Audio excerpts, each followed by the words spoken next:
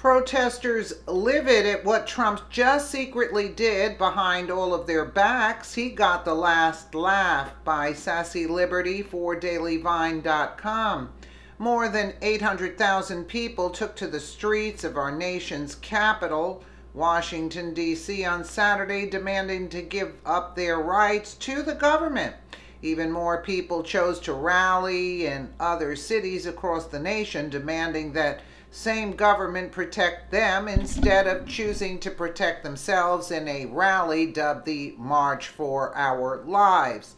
The Associated Press called the March for Our Lives the largest youth-led protest since the Vietnam War era. And even the Pope weighed in during his Palm Sunday sermon, urging the student-led movement to push forward with its efforts. Yeah, the Pope, you know where he can go. The temptation to silence young people has always existed, Pope Francis the Weirdo said. Yet when one does even a modicum of research, they see this was not and is not a student-led movement. That's right, it's not. A March for Our Lives Action Fund is registered with the District of Columbia Department of Consumer and Regulatory Affairs on February 21st, 2018, as a Delaware-based organization with the business address in Encino, California. The registered agent for the fund, CT Corporation System, a DC-based firm that handles compliance issues, Jerry Rhodes, is listed as the executive officer for the filing. It's funded by the DNC, all of this, and we still can't get to who did it, right? So the DNC funded this rally. Rhodes is the Associate Executive Secretary of Finance and Administration for the Friends Committee. Who cares? I could care less.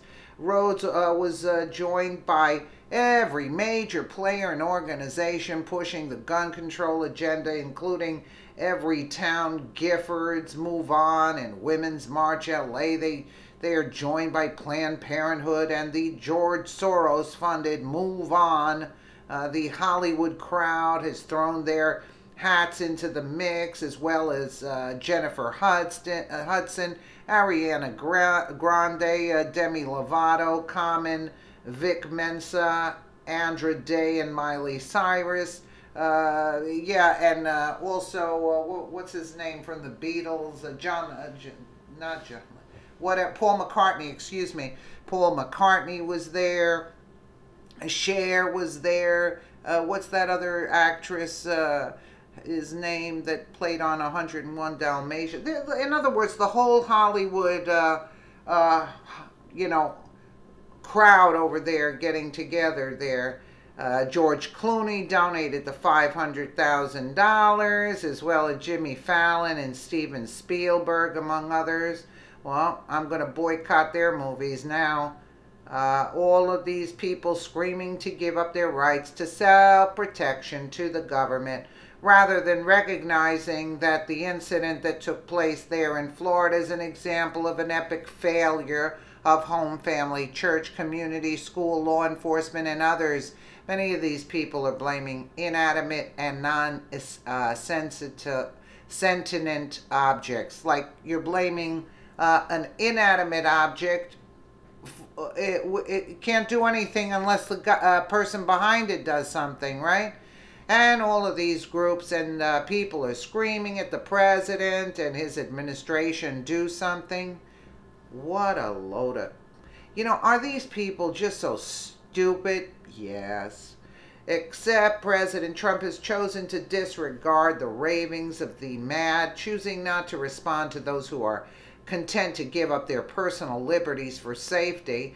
President Trump took to Twitter, as is his standard, choosing instead to tweet about the horrible ISIS-led terror attack on a supermarket in the south of France, which left 3 people dead.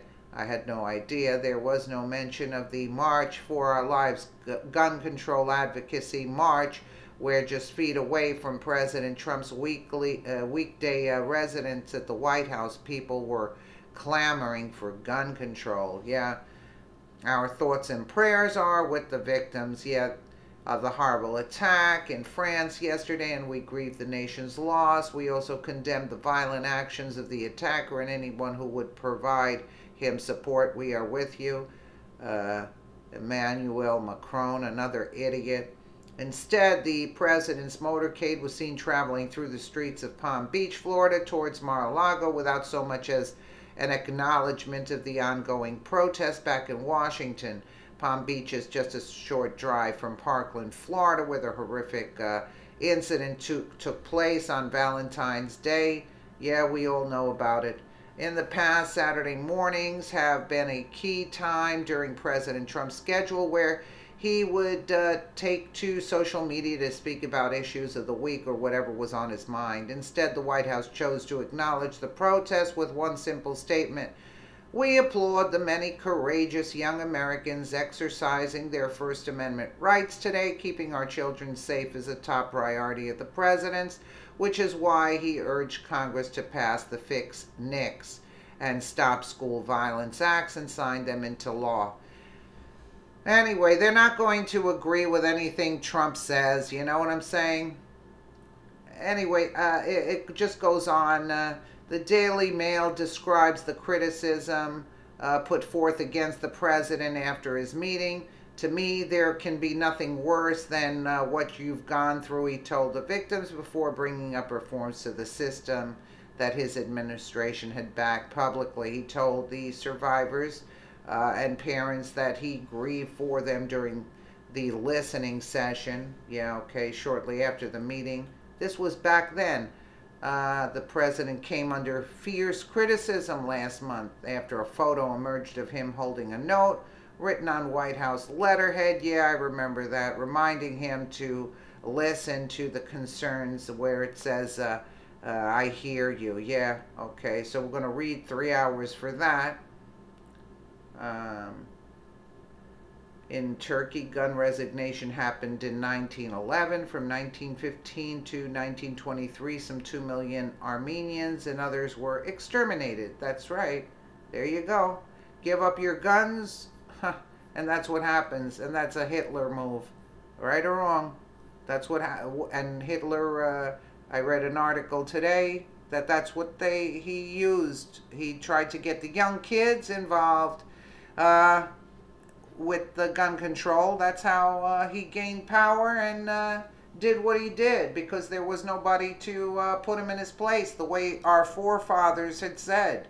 You have to arm yourselves in the case of government tyranny.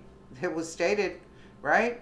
So these idiots, you know, that are marching because they're brainwashed since children, the whole education system, they're teaching the kids to be dumb instead of questioning things and teaching them about things. Listen, in school they teach you nothing except for reading and writing and spelling. That's basically all you need school for. You know what I'm saying? Other than that, believe me, they teach you nothing. They want you real dumb. That's what they want in school. Let me know what you guys think in the comments below. And again, thank you so much for watching.